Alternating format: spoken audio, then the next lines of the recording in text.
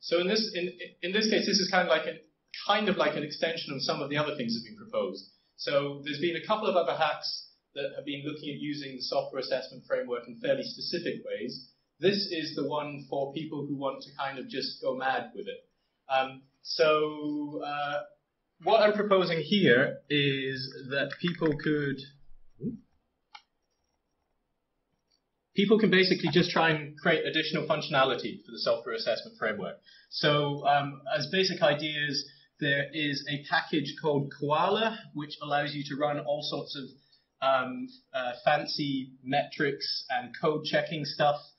It's, again, a plugin package, so it will be plugins and plugins and plugins. But to try and develop a link to Koala that lets it run against a remote GitHub codebase or Bitbucket codebase would be great. Or else perhaps someone would like to create an API that could link directly into some of the metrics that OpenHub or Depsy or libraries.io do. So looking at things like Kokomo, if you want interested to know how much money has theoretically been spent on a piece of software, your kind of like Depsy influence ranking, or libraries.io's source rank. The other thing we could do is develop a really basic web scraper plugin for this that would allow us to kind of pick up on slightly more interesting metrics that are starting to come out.